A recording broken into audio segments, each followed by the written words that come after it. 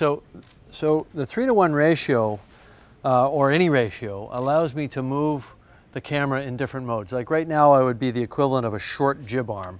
I move a foot, and it's 3 feet of displacement in the virtual world. You're going to lead him in. He doesn't know where he's going. You're going to show him his way through the tree of voices, and then you just kind of respond to what she shows you. And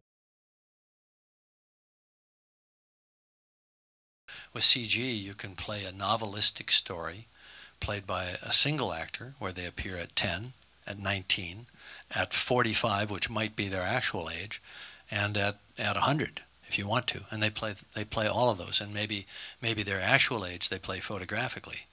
Maybe at 100 you play them with age makeup, or you decide to do it with capture. What we're saying is an actor is an actor. You can't have somebody else do Marilyn Monroe. It's like you've seen in the clips. CGI is a 21st century version of prosthetics. It's still the actor within who's driving the performance. Right. This is a tool that takes the guesswork out, and it takes a process that has been limited. Technology has been a limiting factor when it came to visual effects.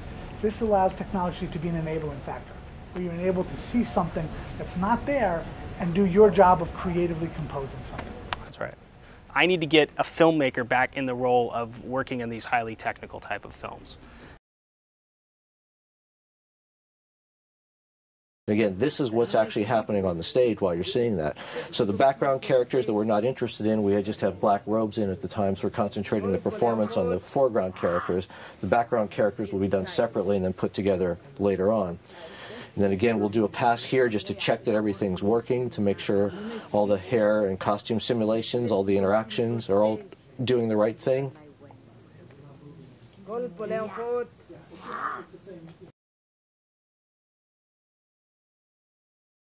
A demonstration of one of the systems that was used on Avatar. It's a 3D camera system that's shooting through a beam splitter, and so just to kind of educate you on that, it's shooting through a mirror, so that you have one camera that's shooting straight through and one camera that's reflecting through the mirror and shooting out. You know, good successful 3D is built on good successful 2D. You got to tell the story just as well.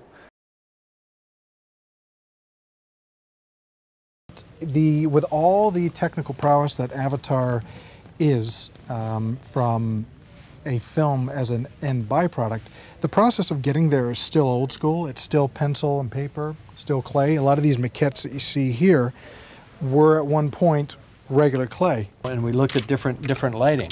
So it's getting tactile with it, and when you're comfortable that it's working, then you have to make a transition into CG, and what you'll find is that it suddenly doesn't work as well. And then you've got to get yourself back up to that level in CG. But once you do, then it can come alive. So we can art direct while these guys are moving real time, the environment's real time. We had simple things like rain just to give it, and you can see it's a rudimentary set. I used to call it the crayon version of the set, where this package then went to Weta, where they took it to the final stage. Yeah. But this allowed Jim to get exactly what he wanted without eating up all of the render times and all that. So what we have is a piece of equipment that basically can represent any piece of live action equipment you've ever seen on a live action set.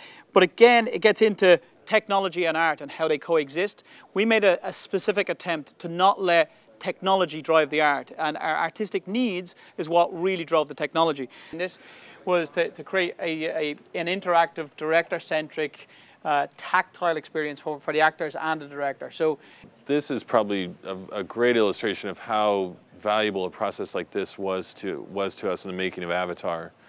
The explosions and the amount of crowd and just the environment itself, the whole battle scene was shot in Motion Builder. And it was really put together and discovered here. What I have, I think, is a fairly wide-ranging experience in language. And that allowed me to take a little bit of Persian grammar and include it in Na'vi in a certain form. And there's something in Na'vi that looks a little bit like something in Hebrew, and something that looks a little bit like something in Chinese. So I got this book of images, and these are just pictures of many of the plants designed, well, all of the plants designed for the movie, many of which appear in the movie, and some of them are really, truly bizarre-looking things. So that they would all play together in unison. The volume can only capture so many characters at a time. And so this is 4 tiles here. Some scenes, required more tiles. We call them tile, each section of the mosaic that'll eventually fill and populate the whole space. Okay, then we created some kind of a performance edit using everything that was captured and some preliminary animation from Weta, and you'll see like the crowd all in sync at this point with the landing.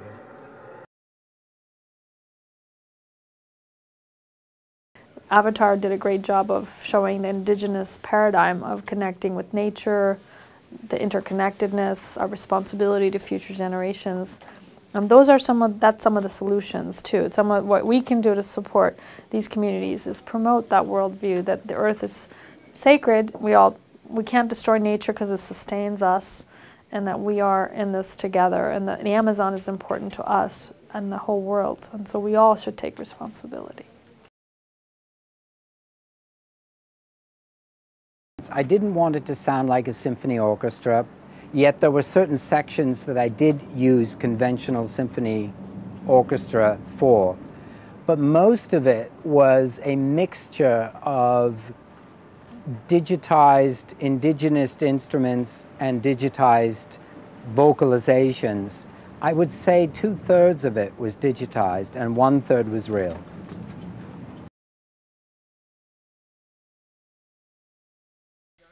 I wanted to ask a question. A story broke recently that Sigourney Weaver said Grace actually didn't die at the end of Avatar and that she would be back in sequels. Who said she died?